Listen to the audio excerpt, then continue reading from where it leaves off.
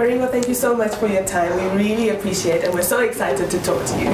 Thank you, Sam. How are you feeling today? Well, you know, it's a pretty bright but cold day, but it's okay. I love it because I knew that I was coming here to feel good. And keep warm. So we're here with Glenlivet, and we're about to embark on a journey with them to the Durban July, where you're one of the headline acts. That's right. We're terribly excited to see you as BLQ. Thank you. In the audience screaming our lungs out. How do you prepare for an event like that? I mean, you've done it for so long.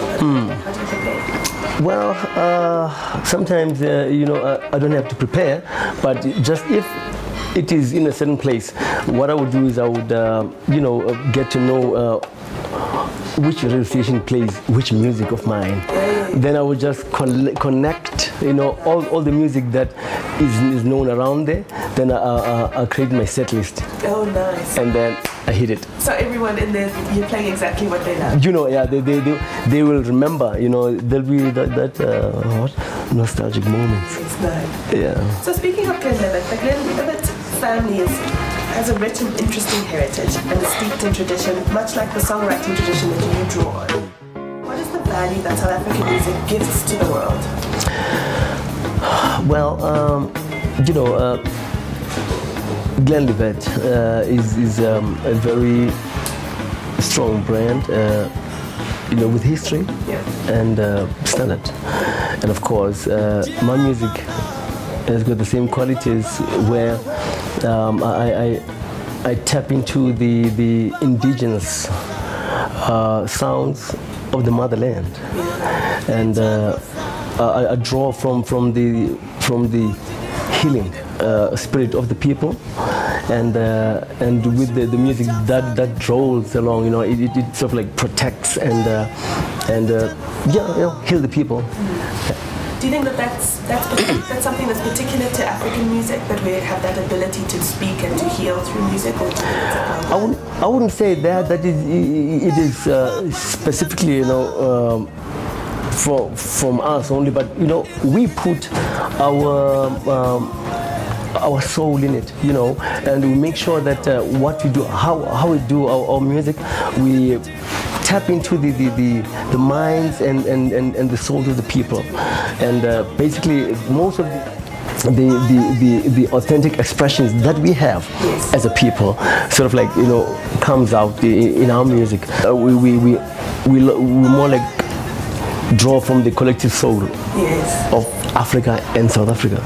And speaking of soul, your music is really, the message conveys soul and it conveys inspiration, and it's authentically you. So when we talk about Glenlivet, and they're the single malt whiskey, and so you are the Ringo, and we have that synergy is really amazing. That's right. So talk to us about that quality of being the original and how you see yourself in Glenlivet. Why is it such a good partnership? You know, again, I would say that Glenlivet has got that history, that quality, and you know, the standard that can be matched by no other. You know, once one tasted Glenlivet, one, you know, never go back to any other things. You know, it's a brand that is very, you know, make people to be loyal to it. Just like my music, you know, when people listen to my music, they hear it, they start to be captivated by the soul of the music, you know, the authenticity of the sound that is solely solely based in African culture and traditions. And it's like it's where the music is kept, the tradition and history is kept. Sure. So, if you cast your mind back to when you released Marquee and you know, giving yourself some nostalgic thoughts. Oh yeah. You have, and I don't know if you knew it at the time, that you were building such an important legacy, and you That's right. You were giving South Africans such an important historical background to work with. You were creating something that people could use as a legacy.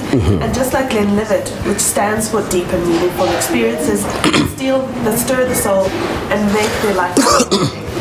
Why is it important to you now, looking back, to see that you've left a legacy? Well, my music, has got a tendency, I would say, is a tendency of, capturing stories, and that expresses the moments of the time, and it's sort of like have that unique, power of really capturing and what call this, like a conveyor belt, carry the stories and everything for the younger generations to understand where their culture, their traditions are coming from. You see, and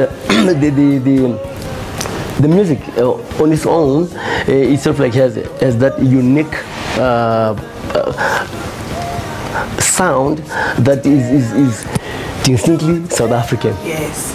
And like looking back, I mean, from Bugani days, like you feel there's this, there's a unique, brand going on, but it grows with time, and I guess it's that's what it is, with the brand, Glenlivet, the legacy is documented in the music. Yes. The taste is documented. And do you like a single malt whiskey? Oh! What do you think is so distinctive about the Glenlivet single? Just let me tell you. There's that waking up, feeling that lets you know that you are alive. Yeah. And as it goes down, it's like Ringo's music. Yeah. Ringo's music is just like Glenlivet. I love it. Great.